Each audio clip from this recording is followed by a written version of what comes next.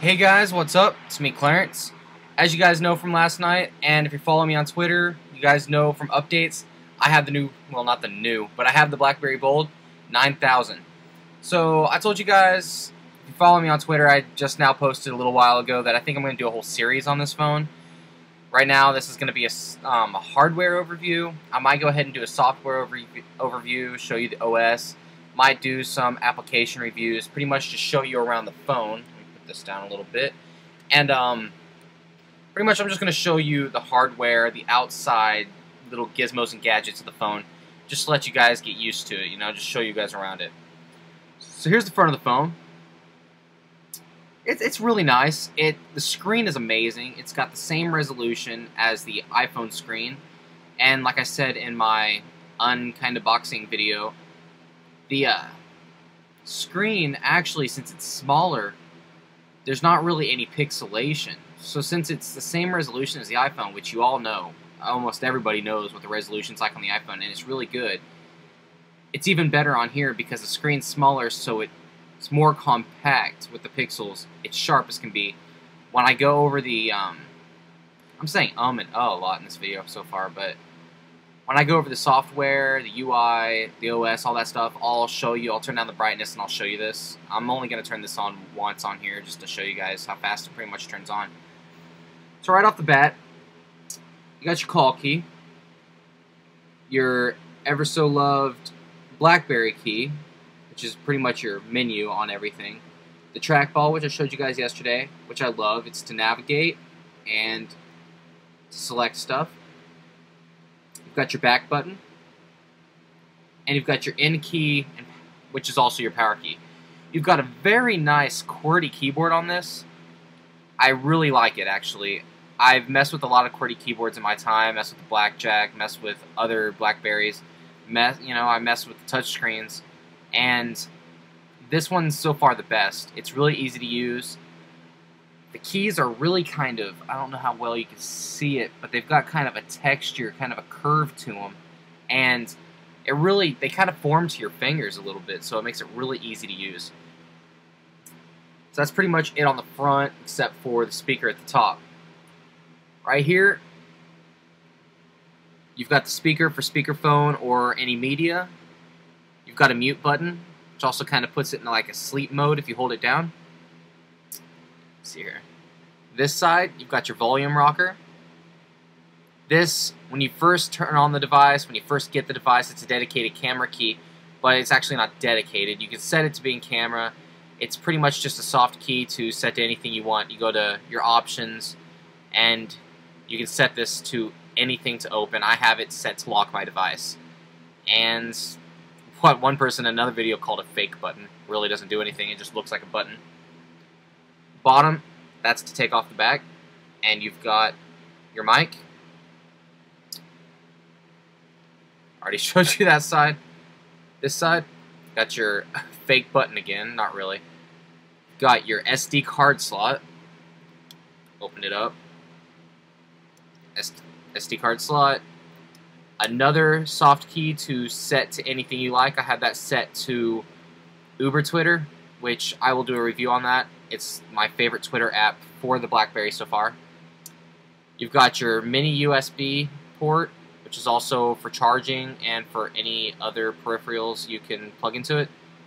And you've got your 3.5mm headphone jack, which I showed you last night. It is 3.5. I'd show it to you, but I don't have any headphones right this minute. That's pretty much it on the outside, except for you go on the back, you have your flash, and you have your camera. It's a 2.0 megapixel camera. You got a little Blackberry design. The back is a nice leathery texture feel. It actually feels like leather, which I like because you really don't have to get a case for it.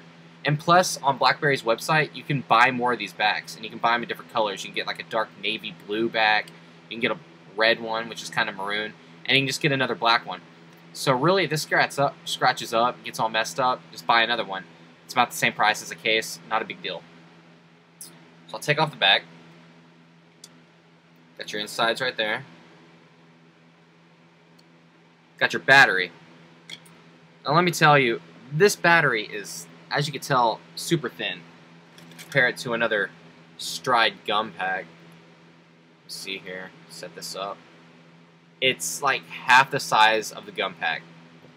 And it's long. It's super big. Let's see here. I'll actually compare it even more to the gum pack. Battery, gum. That thing, it's a huge battery. It's bigger than a lot of batteries on phones. But let's see if I can tell you the milliamps. 3.7 volt. Actually, it doesn't want to tell you anything. Won't tell you the milliamps. Can't tell you. There's where your SIM card goes in. Simple inside, since the SD card slot's on the outside, which is a good thing, and I really like. It's a big plus. You can get to it simple without having to worry about a thing. So I'll put in the battery, and I'll show you how fast it is to actually start your device.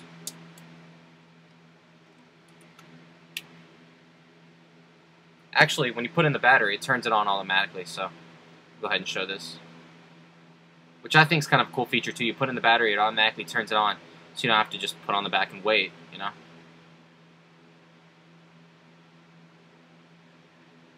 So one thing about this I really don't like is how long it takes to turn off. Sometimes it just turns on automatically. If you don't do a full shut off, like if I would have just shut it off and then turned it back on without taking out the battery, it would have just came right back on, like it was never shut off, like it was in sleep or something.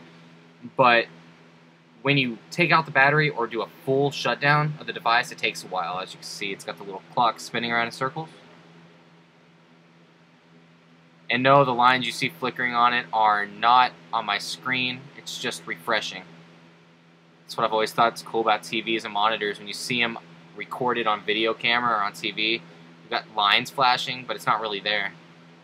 It's just the refreshing of the CRT, but this is an LCD, but still they refresh, so either way. I don't know why I'm rambling on. Making this video super long just to show you guys the hardware. I thought this would be a fast video. Sorry. Just want to show you how long it takes to turn on the device. It's about as bad as turning on the iPhone.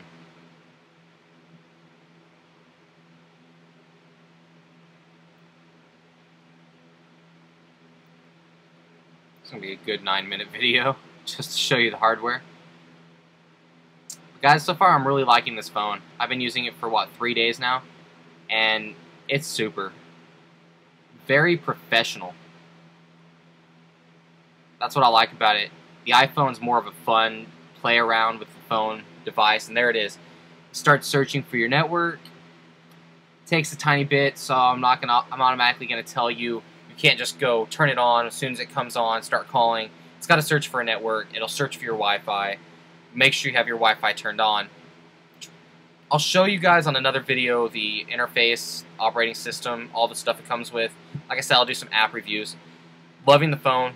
Have any questions about it? Have any requests for any videos about it? Let me know. I'll be more than happy to think about making one. It depends on what it is.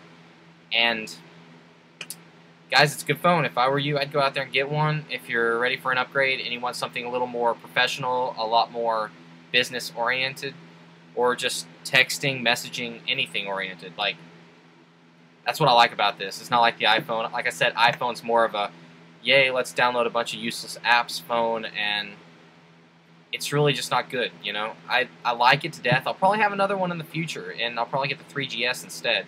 Won't make the mistake of getting a 3G again.